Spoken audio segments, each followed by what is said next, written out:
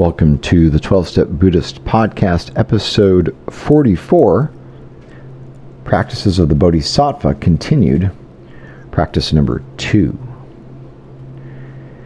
So before we go into the text, I'd like to do a practice that occurred to me during my meditation this morning. So you'll want to imagine breathing in compassion and breathing out trauma. And I'll say more about that, about trauma and stuff in a moment. But if you imagine, sitting in front of you, someone who is, or a way of imagining compassion, it doesn't have to be a person or a figure. It can be like a light. It can be like a rose gold colored light or a pink light or blue light or something that feels to you like compassion. If you're not a visualizer, you can be a feeler, you can be a listener. You can listen to the sound of someone's kind voice, something nurturing. But the idea is to imagine the compassion is before you. Compassion is out there somewhere. And you're gonna say it's the Dalai Lama and or the Buddha, or your teacher, or Jesus, or something that works for you. So you're going to inhale that, you're going to breathe in. So obviously you're going to start in a meditation position of some kind of straight back, seated posture. Of course you can do this anywhere, anytime, but for a practice, for a seated practice, you would imagine the figure, or the representation, let's just call it the symbol of compassion before you. And you're going to breathe it in and let that light, let that warmth, let that relief fill you. And when you exhale, you're going to exhale the crap. You're going to exhale the anxiety, the fear, what you don't want. So you can start this, and I'm doing this off the top of my head. It just occurred to me. I haven't written it out or anything yet, but I will use it, I believe, in the new book, Compassionate Recovery. I think it's a really good way to kind of incorporate what we've done in other practices, that concept of inhaling what you want and exhaling what you don't want, or just kind of being specific with, the experience of compassion, or something else, something out there that's compassionate, that's been compassionate. So you can think of, you can write this out if you want. You can even put it on your phone and have this as a reference. Think of a time someone's been very, very compassionate to you. Someone's been very kind, very soft, very sweet, even if it's just a little thing with a stranger, or maybe a loved one, or a caregiver, a nurse. So take a moment to remember a moment, a figure, a person, a symbol, a feeling of compassion. And then take a moment to remember a feeling of trauma, a feeling of shock, disbelief, awe. You're just flabbergasted. You can't believe that person just did that. Maybe your mother left you at the store, or your partner, told you they were seeing someone else, or somebody, said something insensitive to you. Even it doesn't have to be a huge trauma. It doesn't have to be a hurricane or a war. It can be a trauma that's a shock that puts you in fight or flight or freeze, and puts you in that state of harm.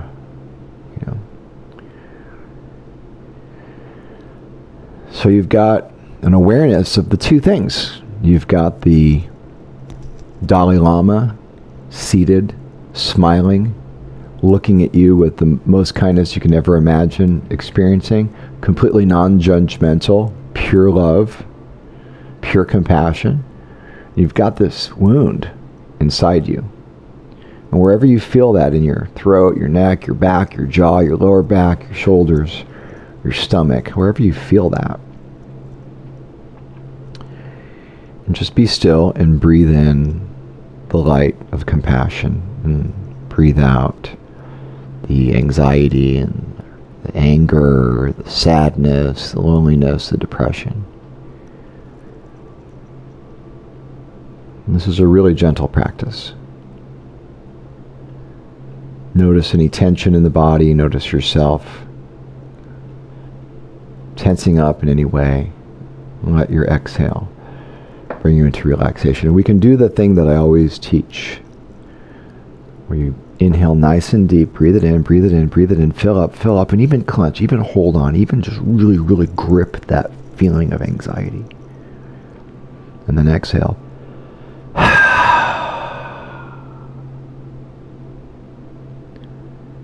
Pause in the emptiness. Imagine the Buddha in front of you. Breathe in healing light. Breathe in compassion. Breathe in love. And put it with your palms down into that place in your body. Let it soothe you. And exhale. As you exhale, let go of the negative. So I'll get more specific and write that out. But for now, the 37 practices, picking up from podcast 43, where I talked about how to start a compassionate recovery meeting. Got a lot more cool stuff coming on that. Going into the second practice of the 37 practices of a Bodhisattva. Number 2, passion towards friends churns like water. Hatred towards enemies burns like fire.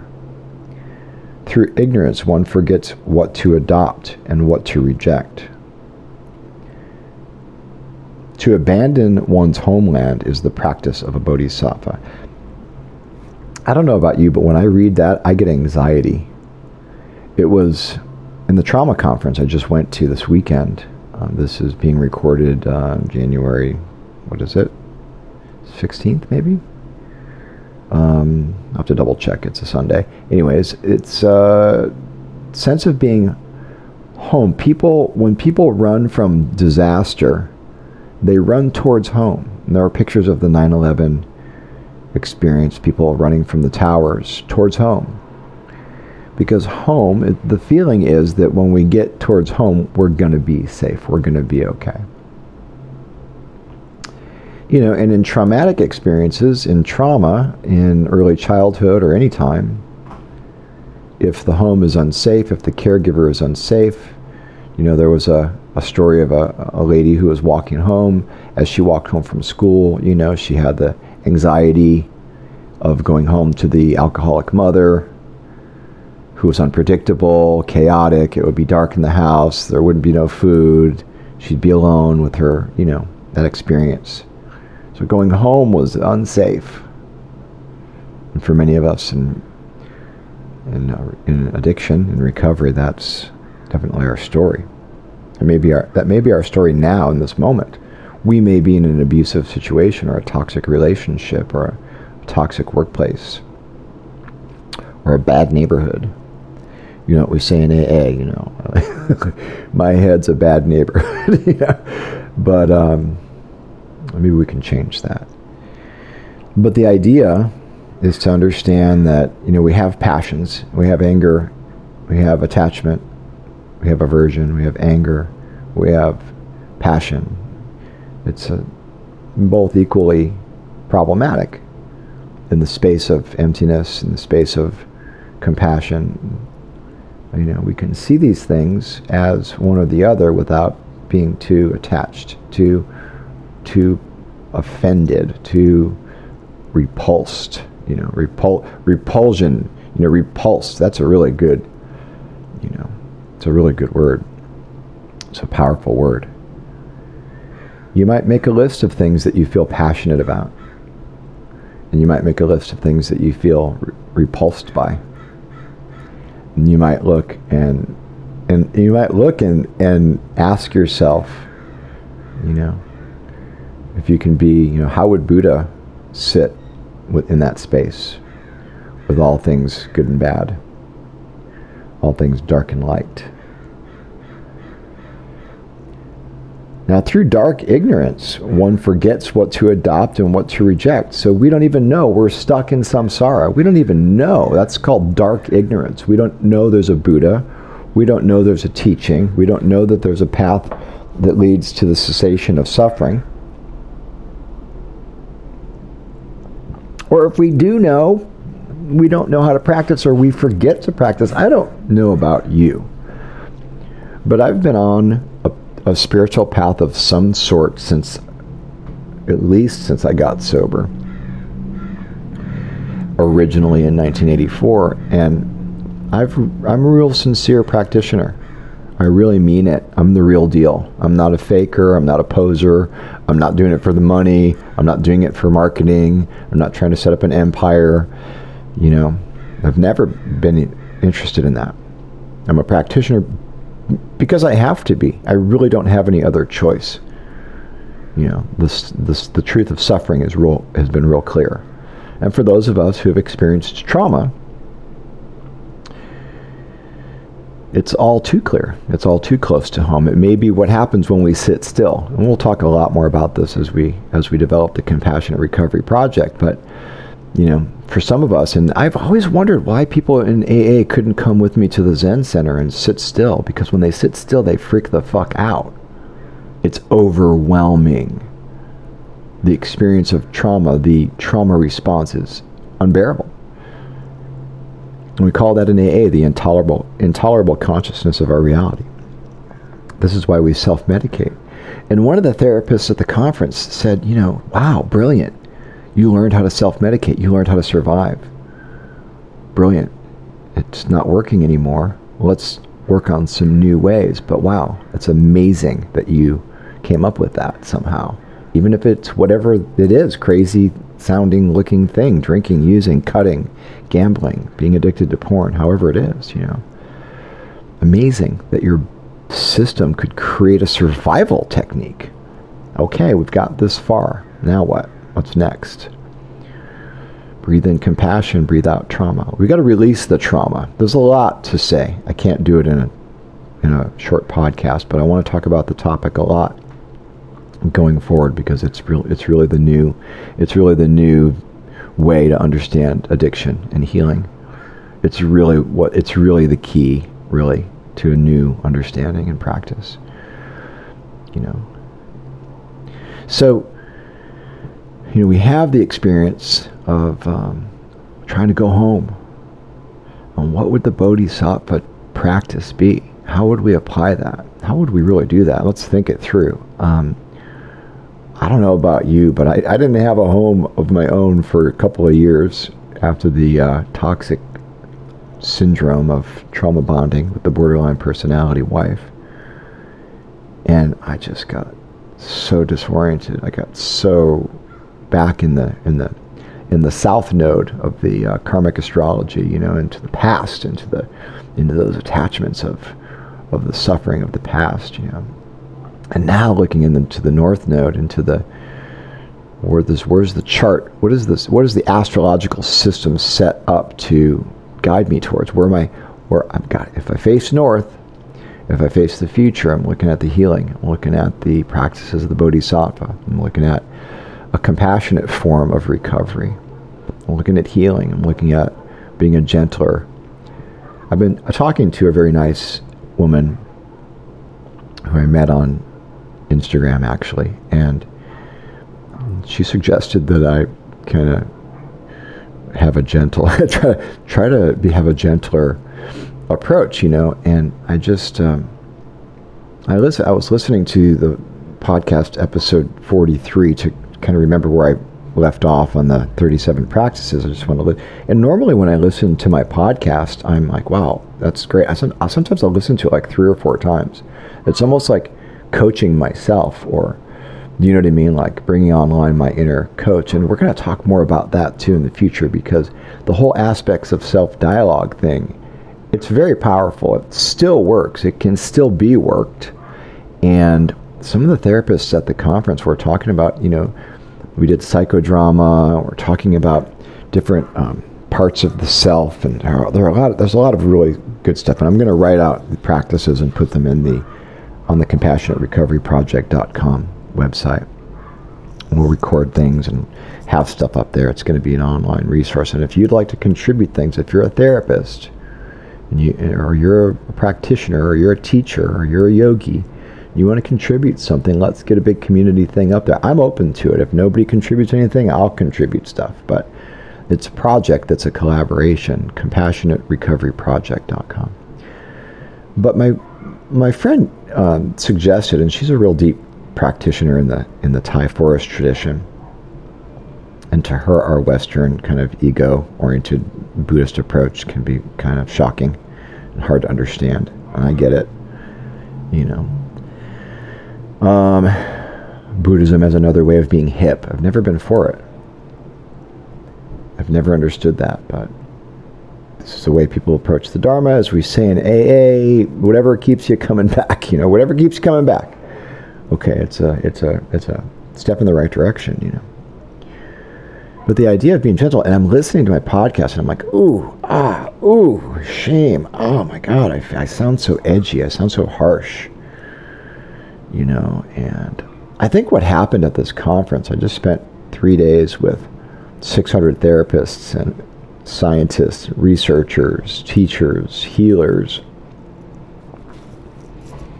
We did a lot of practices, and we talked about a lot of traumas, a lot of stories. We talked a lot about addiction, a lot about recovery, a lot about healing, and there was just a lot of trauma. A lot of triggers came up. Some of it was almost unbearable. I had to sit on my hands and listen to stories and descriptions, and you know, it was a lot. But I did a lot of healing. My friend Julie was there. She's in recovery too. She's also, you know, triggered by all this stuff, and we did our best, you know. And I connected with a lot of people, and somehow I've come out of that. It was really life-changing. The International Conference on Addiction and Trauma. I got to hang out with Claudia Black, Bessel van der Kolk. I mean, just people that are, you know, Mark Gold, Patrick Carnes. I mean, Out of the Shadows. When did I have that book? 1985 or something? I mean, he wrote the book, The Betrayal Bond. He's got a new updated edition coming out next month. I didn't get my hands on one fast enough. They sold out. Boy, they sell a lot of books at those conferences. Oh, speaking of which, I was invited to speak at a conference in 2020 in London on another international addiction conference. I think it's called ICANN. So I was invited to send a proposal to that. I may be speaking at the International Conference for Addiction and Trauma next year. I'm going to submit a proposal for that. And there may be one here in San Diego in April, which I've been recommended by someone for that. So that's real cool and real exciting stuff. But the kind of the subject of today's podcast really is, you know, be a kinder, gentler you through releasing your own trauma and understanding compassion. And I want to be a more compassionate person. I do want to be a gentler person. I'm not trying to have shame about who I am, or reject myself, or beat myself up for not being some other ideal. I've done enough of that all my life, right? But I am open and to growth and healing and love, and I just want love to be my way of being and my mode of operating in the world. So how do I give up my homeland? Well, what's my homeland? I mean, I identify that which I'm attached to, and I become willing to step away from it. It might be the internal homeland, you know. If someone was teaching on the internal family system, that's where there's like all these parts of you, you know, all these parts within you. It's a family system, but it's represented by like archetypes, you know, we could call aspects of self, like in the 12-step Buddhist, you know. And that's your emotional biosphere. I have to write that down. It's a pretty good way of thinking about it. Emotional, internal biosphere, and all the parts of ourselves, you know. So what's the homeland? It's the place where I live in my heart and soul. It's the place where I spend the most time. It's the place where I go for refuge. You know, we talk about refuge in Buddhism, in the Dharma. I go for refuge to the Buddha, Dharma, Sangha. Great to have the words. Great to mouth the words. Great to walk to the temple. Where's the refuge? Where's the refuge? Where's the homeland? So we want to look at, I guess, we want to look at being willing to step out of our comfort zone and step out of the familiar and into a place that we don't want to be. And then, speak in that voice. Speak to that voice. Speak as that voice, the voice of anxiety. Speak to that voice. Here's what I want. Hey, anxiety, here's what I want you to know. I hear you. Hey, I'm the voice of anxiety. I am on edge. Nothing is safe. I've got but I'm looking out and I'm keeping my eye open and I'm hypervigilant. And hey, step out of it. Double out. Another copy of yourself looking at anxiety and saying, hey, I hear you. I feel you. Thank you. Thank you for that work. Thank you for helping me survive. It's a bit much at the moment. Let's calm down. Let's take a breath. Inhale. Breathe in compassion for anxiety. Exhale. Pause in the empty, spacious awareness before breathing in. Okay, so I think we're off to a good start. 2019. Things are looking different, looking good. Buy the books. Go to Amazon.com. Recommend them to friends. Share the podcast. Go to the 12stepbuddhist.com. Get on the email list. There's a free Yoga of Being a Badass link up there. Or it's an infographic that I had designed. It's pretty cool. I submitted the 10-year anniversary edition of the 12-Step Buddhist, and we're waiting for a response from the editor to see if they hated it, if they loved it, if I need to do more, do less, etc. and so forth. But that's happening, and I'm now full bore on the Compassionate Recovery Project, and things are looking real good, so stay tuned. Thank you for your ongoing years of support and all the lovely kind emails saying how much you love the podcast and looking for new books, so really appreciate it. You guys keep me going. Let me know if there's anything I can do for you. DarrenB.Littlejohn@gmail.com. I do have that Google voicemail. It's in the previous podcast. I don't have it in front of me at the moment, but I'll get that to you on the next episode. But this has been episode 44 of the 12-Step Buddhist podcast. We'll be talking to you soon. Peace out and namaste.